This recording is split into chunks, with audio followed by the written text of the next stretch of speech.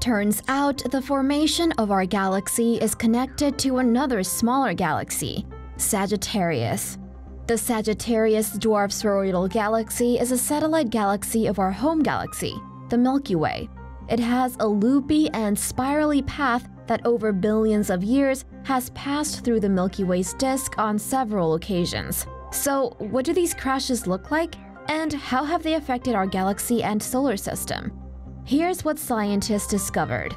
A new study published in the journal Nature Astronomy using data from Gaia, a space observatory from the European Space Agency, shows the effects of the Sagittarius Dwarf Spheroidal Galaxy on the formation of the Milky Way Galaxy.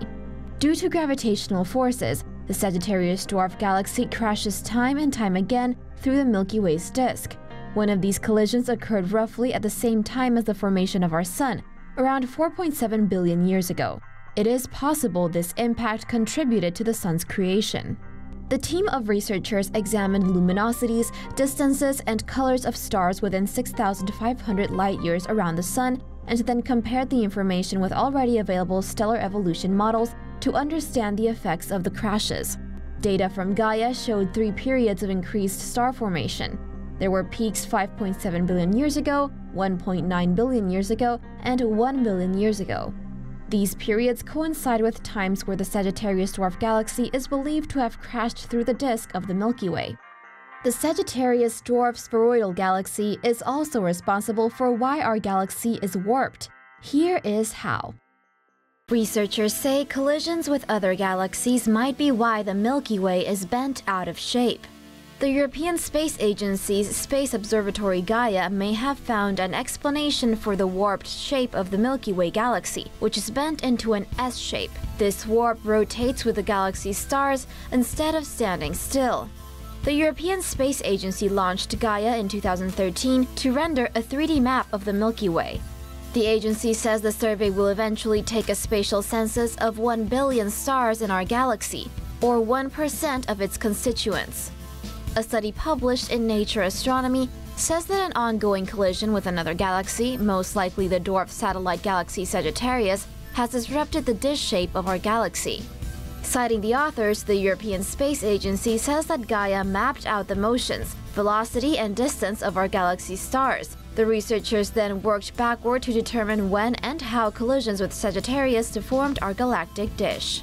And if you're a space fan, you'll be pleased to know that the iconic Hubble telescope is getting a sibling, one that undoubtedly will give us even more breathtaking images of our universe. Meet Nancy Roman, NASA's planned telescope that will succeed the Hubble. NASA has renamed its next-generation wide-field infrared survey telescope after Nancy Roman, the agency's first chief astronomer known as the Mother of Hubble. NASA plans to launch the Roman Space Telescope in the mid-2020s. Nancy Roman joined NASA just 6 months after the agency's establishment in 1959. According to NASA Administrator Jim Bridenstine, quote, "It is because of Nancy Grace Roman's leadership and vision that NASA became a pioneer in astrophysics and launched Hubble."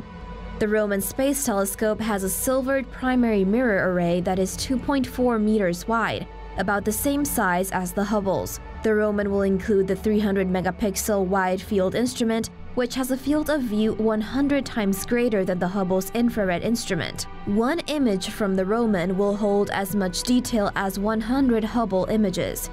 In addition, the new telescope will carry the coronagraph instrument, a high-contrast imaging and spectroscopy device. The Roman will survey the Milky Way with the aim of finding around 2,600 exoplanets. Its primary mission will last 5 years, with another 5 in a potential extended mission. NASA also plans to use the Roman Space Telescope to find clues about dark energy, which could yield the key to understanding the expansion of the cosmos. For more news animations and explainers, hit the subscribe and bell button to join the TomoNews family. Thanks for watching.